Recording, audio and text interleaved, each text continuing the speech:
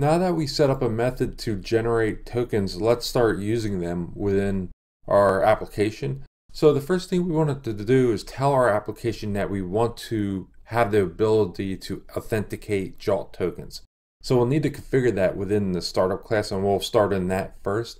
We're building on top of the last several videos. If you missed any of them, you'll see a playlist jump out on the right side here. If you click on that, that'd be the entire playlist for this series. Let's open up our startup class. So inside the API, open up the startup class. So what we're going to do here is we're going to tell our application that we want the ability to authenticate JWT tokens.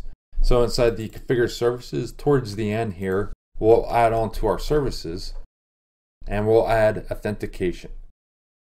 And the type of authentication we want to do is for JWT bearer tokens. So I'll add in for JWT bearer.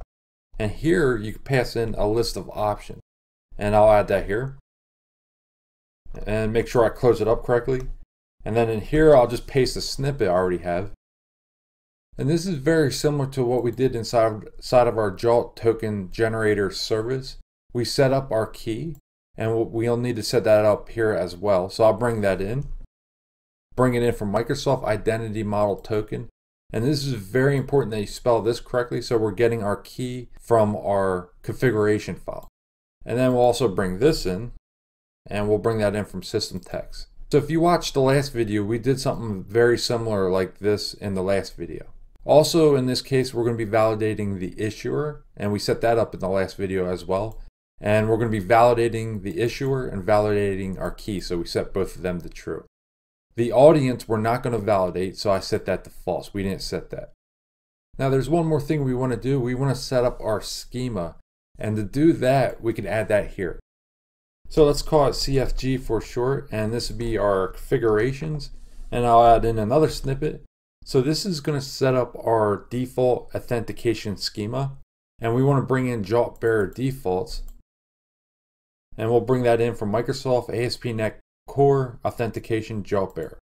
So now we just set up our schemas. Now there's one more thing we want to check on this file, and we did this in video 1, and you want to make sure you add or use authentication right here.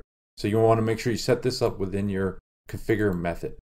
And now we just set up our startup class. So you want to make sure that your service looks like this right here. Let's open up the controllers now. So we want to open up the value controller. We'll check something in there, and also our identity controller as well. And we'll start inside of the identity controller. And we only need to make 2 changes in here for now. The first thing we want to do is bring in the service we set up in the last video. And I'll add that on towards the end right here. And then bring in the JWT token generator and bring that in from the core services token. Also set up a private variable. Initialize field from parameter. And now we have this JWT token. We could call on that to create our token. And then inside of the login method now, we have this placeholder right here. And now we're ready to call on our service. So JWT token, and then we'll call generate token. And for now, we need to pass in the user. And that's going to be the user from DB. Later on, we're going to be coming back and changing this when we're passing in roles and claims. And that's what you want your identity controller to look like. So you want to set this up, and then make sure you bring in your JWT token service into the constructor. Now we're ready to double check something inside the value controller. We'll open that up. And now you want to make sure you add in this authorized attribute to any API that you want to protect. So in this case, we're just using this file, this value controllers file for testing, and we're protecting this API. And again, we set this up in video 1 as well. We added this authorized attribute. So any API you want to protect, make sure you go in and add that in. And now we're ready for testing. So let's make sure we restart the application since we made some changes to the startup class. So I'll shut it down and restart it. Now let's test it in Postman. So now when we log in, we should be able to get a token, and then we should also get access to our protected API. So let's try logging in. So I'm calling on the identity login API, and then I have a valid username and password. Hit send. And here is our token. So this token should now allow us into our protected API. So you want to copy this. Make sure you get every letter in there, very important.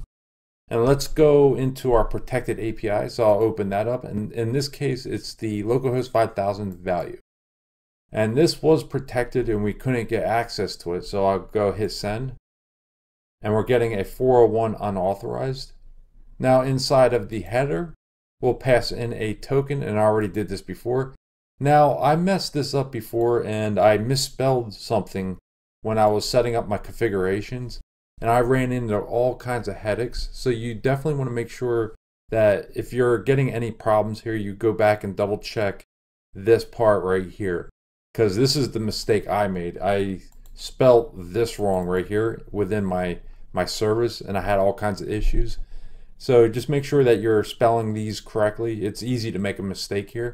But if we go back to here, and I'll paste in my valid token, and then if we hit send, we're able to get our values now. Now this part, it's very easy to make a mistake. Like let's say, for example, if you didn't copy and paste the token correctly, that will give you a problem. Here, if you didn't add a space, like if we go back here right after the bearer, I made this mistake before. So you want to make sure you add a space between the bearer and your token. If you don't do that, you'll get an error. And like I said before, if you misspell anything with your configuration, that will give you a bunch of headaches as well. So if you're trying this and you're getting an error or you're getting unauthorized, just go back and double check all your steps and don't get frustrated. It's very easy to make a mistake here because I do it all the time. But if you're at this point and you're getting some values, then we're ready to move on to video 9.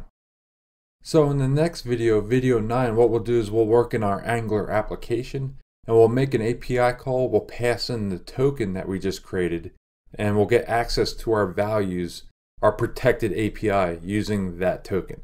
And we'll do that next.